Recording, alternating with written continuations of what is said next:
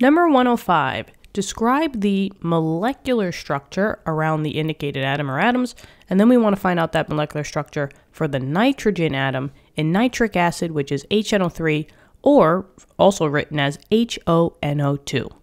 Okay, so we have to find out the molecular structure, which is this big table over here. These are your different molecular structures, whether your atom is presenting a linear structure or a bent or a trigonal pyramid, sawhorse, seesaw, square planar. These are all the different types of molecular structures. But as we can see, this all comes from drawings, aka Lewis structures. So if they're asking for molecular structures, just take a moment and draw out the Lewis structure for your covalent compound. It might take, one extra second, but it's way easier to visualize exactly what's going on, and that way the chances of making a mistake gets less and less. So we're going to draw the Lewis structure for nitric acid. Now there's tons of videos on this channel just designated to getting your feet wet as to how to draw Lewis structures, and I go every step of the way, step by step, for those videos, so you could always check those out. This one will kind of be a quickened version. What you can do if you want is pause the video and try to draw out HNO3 and then see if your structure matches mine. So let's see. Now they do give us a little heads up here where HNO3 is really written as hydrogen to oxygen to nitrogen to these two oxygens.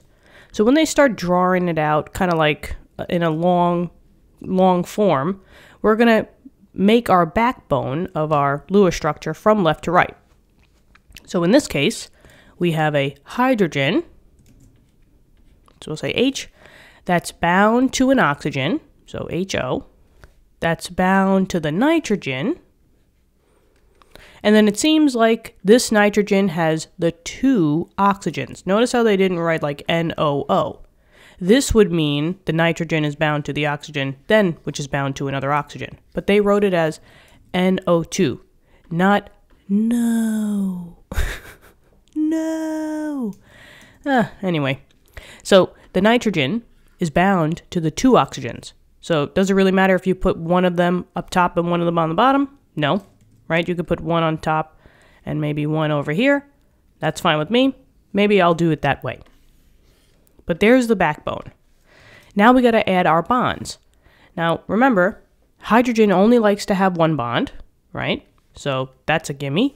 And we always have at least a single bond for all the other connections. So we got this going on. Now, try to get your octet rule. Oxygen has valence electrons of 6, so it used 2 to get these single bonds. So you got 4 more electrons, and if you do your 4 dots, this one has the octet. So now we just have to do it again for the other ones. Now, one of them, to get that octet, we have to give a double bond because oxygen has 6 valence electrons. So 1, 2, and then 3, 4, 5, 6. And because of that, there's your octet. So maybe I'll just draw it like this. But now this oxygen, well, it wanted to make a double bond, right? Because everybody else has the 2 bonds around the oxygen. But if I do add one more bond here, this nitrogen has 10 electrons. And that is not good, right? Nitrogen cannot have an expanded octet. It can only have the octet. So in this case, we just have to give the extra pair of electrons here. And this is your Lewis structure for nitric acid, HNO3. Now, there are charges here. Can you guess them? It would be a good practice for you to figure out if there are any formal charges. And see if your formal charges match mine. There would be a positive on the nitrogen and the negative on the oxygen. So we'll just put that there. But do we really need to know that for doing the molecular structure? Absolutely not. The only thing that matters is your atoms in the right place, the bonds, and the lone pairs. So now they wanted specifically the nitrogen atom. So I'm going to focus in on the nitrogen. And in order to use this chart, we always start off by just finding out the total number of atoms and the lone pairs around that nitrogen in this case, or that atom. So for nitrogen, how many atoms is bound around this nitrogen? Well, you got one oxygen, so that's one atom. You got another oxygen up top here that's bound to, and you got another oxygen. Notice how we're not going to calculate or find out for the hydrogen because they're not directly bound. So for nitrogen, it has 3 atoms,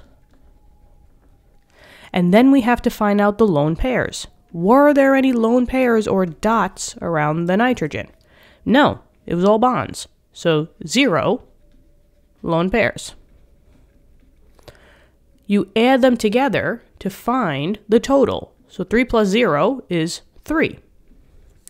And that's the number that we are using for the general number to just find out what category we're in. So we're in this tier right here. But now you have different variations. You either have a 0 or 1 lone pair. And since we had 0, we are in trigonal planar mode. So the nitrogen, the molecular geometry for nitrogen would be trigonal planar. And that means that even though I drew, for my Lewis structure, even though I drew the bond angles as if they had 90 degrees, in reality, they are all 120. So it kind of would be like, if we actually drew it with the bond angles, it would be kind of like this peace sign idea, where there's like a little piece here. And then all these are 120, 120, 120. But when you're drawing Lewis structures, you don't really have to draw the angles exactly. That's for organic, because then they really look at if you have those angles right. But we love orgo. We stan orgo. We stan organic chemistry. Yeah. Anyway, thank you so much. I hope this helps you out. Let me know in the comments. Subscribe to the channel, and I look forward to helping you in more lessons. I hope you're having a great day. Keep studying hard. Always keep learning. That's how we get better. And I'll talk to you soon. Okay, bye-bye.